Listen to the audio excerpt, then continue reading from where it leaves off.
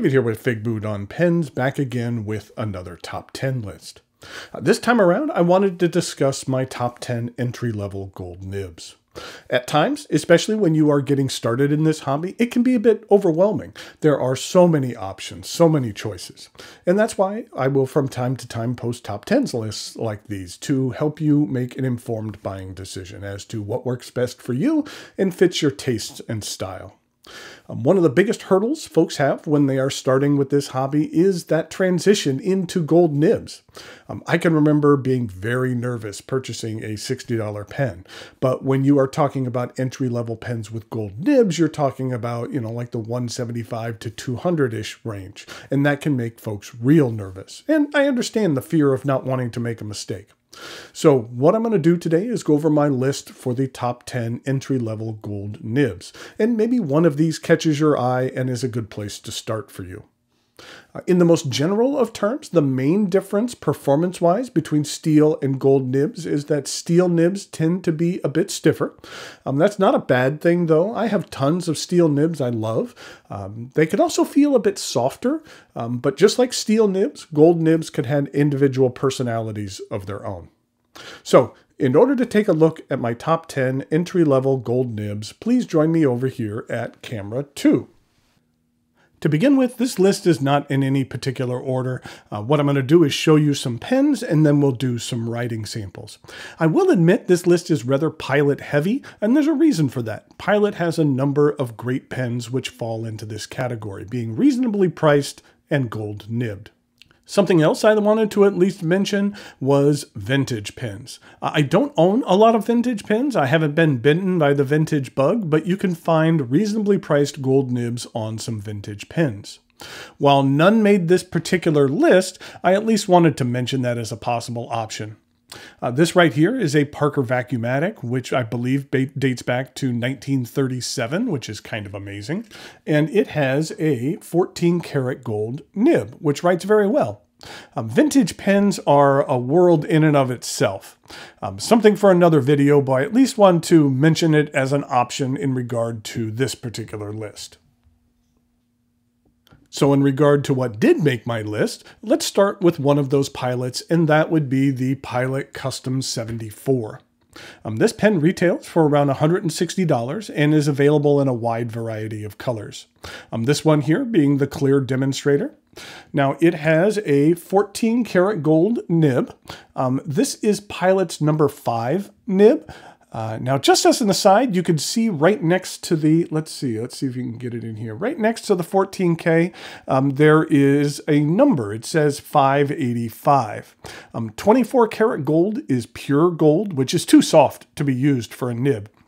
So the gold needs to be mixed with other metals like copper or zinc or silver or nickel.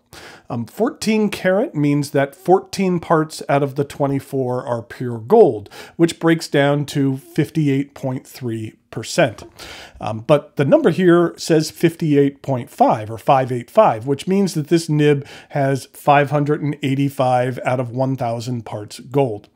But why is this 585 when it only contains 58.3? I know that's a small number, but it's because some manufacturers produce their 14 karat gold slightly pure and prefer to call it 585. 583 and 585 gold are basically the very same.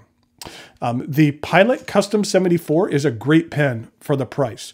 It isn't as traditional as some of the other pens from Pilot, but it is a very, very nice offering.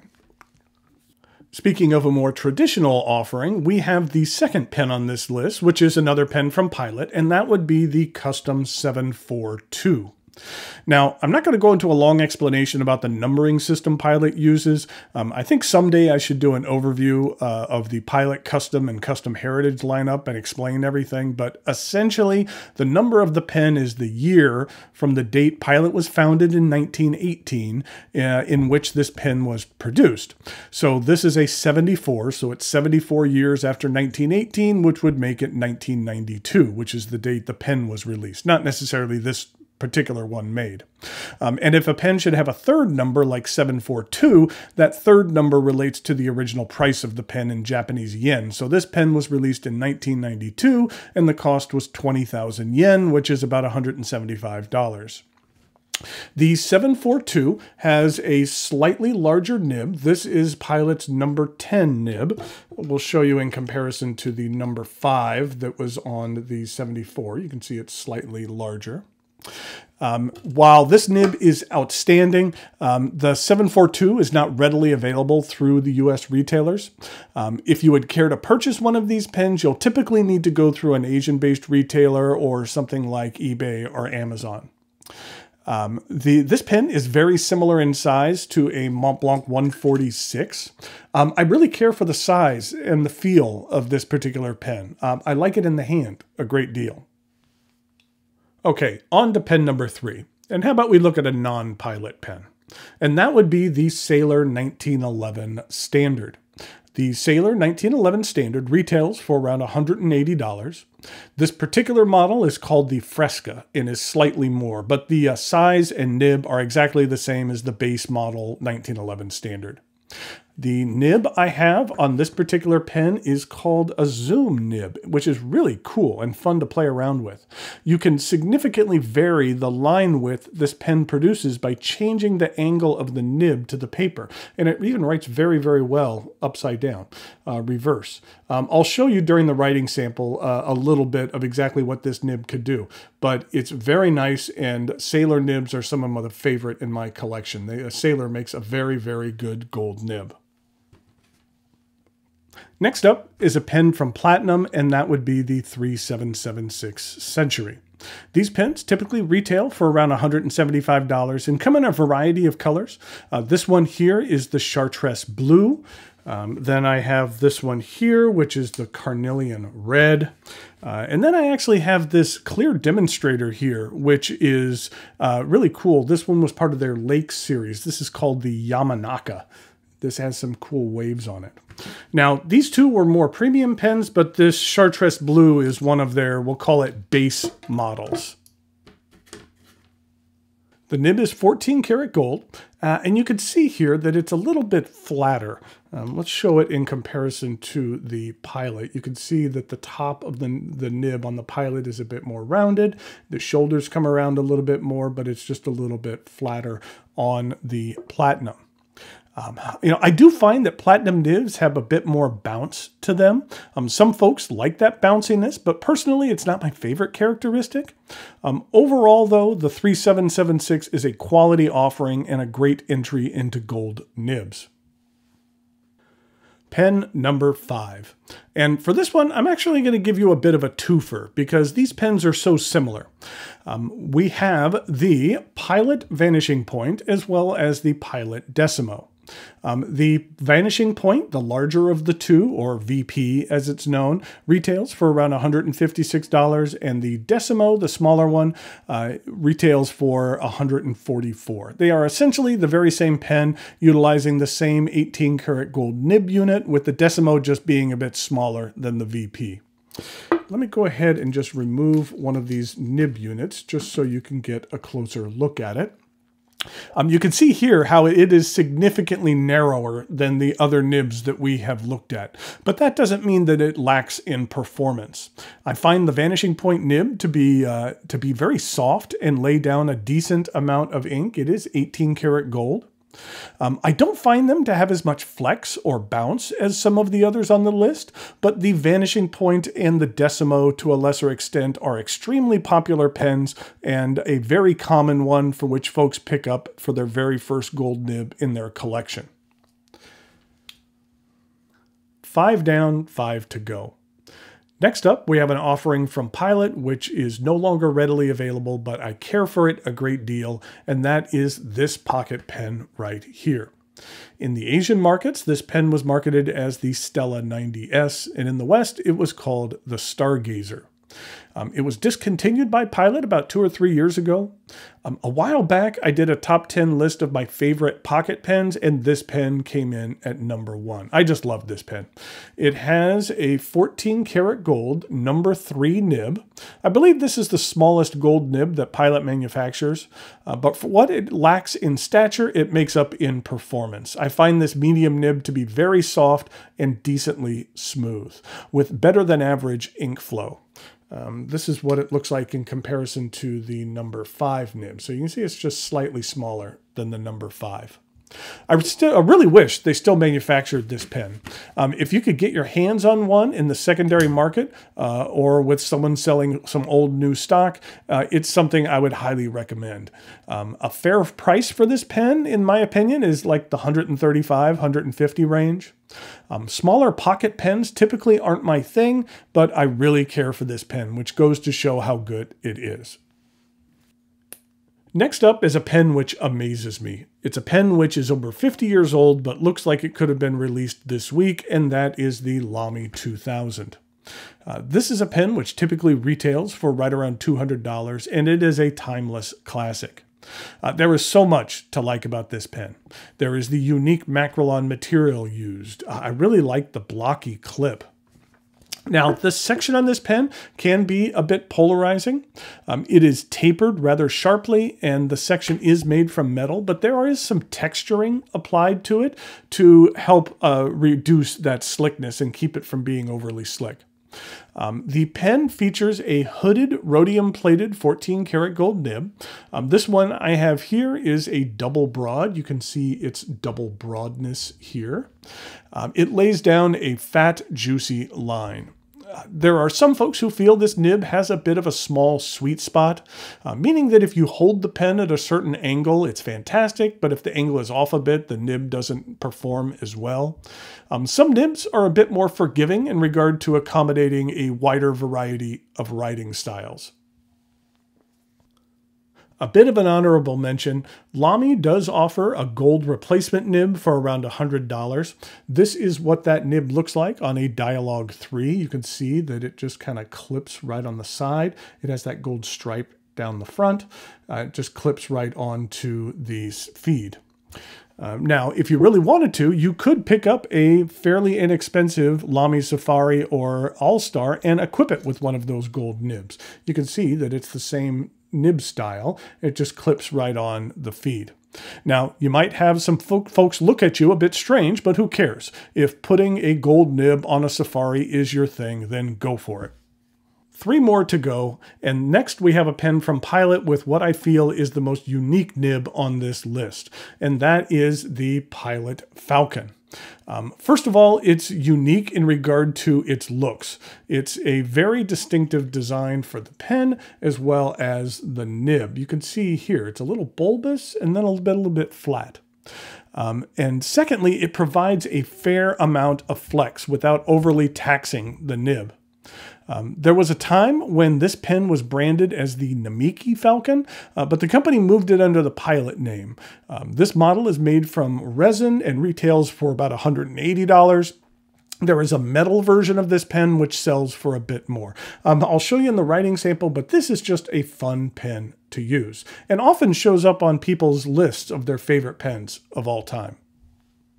Penultimate pen, and it is an offering from Sailor, and that would be the Sailor Pro Gear Slim. Now, this was a special edition model in their Four Seasons line. This is called the Yuki Tsubaki, I believe. I'm probably butchering that name, but the standard Pro Gear Slim model retails for around $180. Now, I showed you the 1911 Standard previously. You could see that they are essentially the very same pen. The cap and the barrel and everything else is the same. Mainly the difference here is that the ends of the 1911 Standard are tapered, but the Pro Gear ends are flat. The nibs are the very same size as well. Sailor makes some of my favorite nibs in my collection. And for a first gold nib, I don't feel you'd be very disappointed with either of the Sailors that are on this list. Okay, final pen on this list, and appropriately enough, it's another Pilot. And that would be the Custom Heritage 92. Now, coming in at $220, this is the most expensive pen on the list, but it is one of my favorites. It has some unique elements not found on any other Pilot pen. Namely, it is a piston filler. I believe this is the only piston filler in Pilot's lineup. They have this piston filler, the 823 is a vacuum filler, and then everything else is cartridge converter. Well, if you count the Namiki Emperor, that one's an eyedropper, but this Custom Heritage 92 is very unique. I love that the translucent plastic gives you a fantastic look at the ink of your choice. Lately, I've been keeping Diamine Pumpkin in here, which is a nice reddish orange, which adds a pop of color to this pen. It could be a bit of a pain to clean this pen if ink should happen to get behind this inner sleeve, but overall, this is a fantastic pen. The nib here is outstanding. This one here is a medium, but it is very much an Asian medium, which is more like a Western fine. It lays down a really nice line. Okay, to wrap things up as a little recap, I'll do a little writing sample for each of the nibs. The ink that I'm using is a brand new ink from Krishna called a Krishna Peacock, which I'll be reviewing here in the next couple of weeks. So, to begin with, we had the Pilot Custom 74.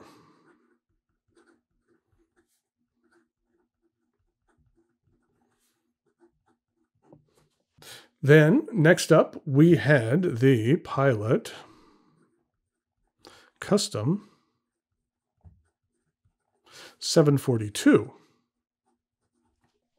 I didn't show it earlier, but you can see here that the 742 is slightly longer than the 74 as well. Then, next up, we have the Sailor 1911. Now, I'm going to angle the nib here. And then I'll even do upside down. So you can see how the line varies on this zoom nib depending on how you're holding it. It's fun to play around with. And then next up, we had the Platinum 3776.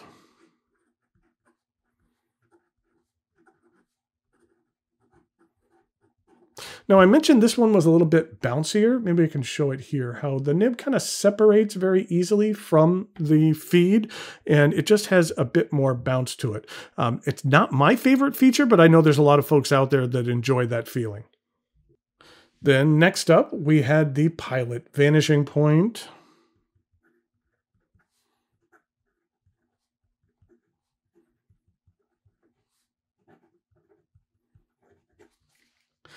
Followed up by this little beauty here, the Stella 90S.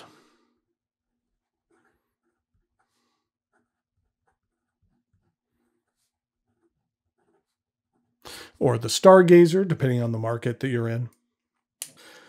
Then we had the Lamy 2000. This is a very nice double broad nib. You can see that this double broad nib lays down a very fat and juicy line. Then we had the Falcon with its unique nib. We have the Pilot Falcon. And this one is bouncy as well, but you can see that you can get a decent amount of flex out of this nib with very little effort. It's one that a lot of people really like. Then we had the Sailor Pro Gear Slim.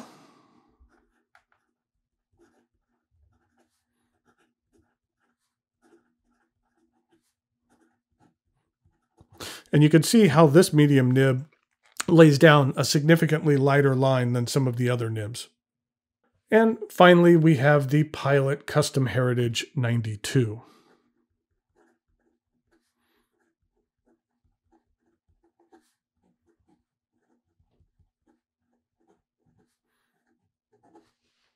So there's a look at my top 10 entry-level gold nibs. If you are looking to take a leap into a pen with a gold nib, then I think that one of these featured here would be a good start, in my opinion. Until next time, thanks for watching, and I'll talk to you later.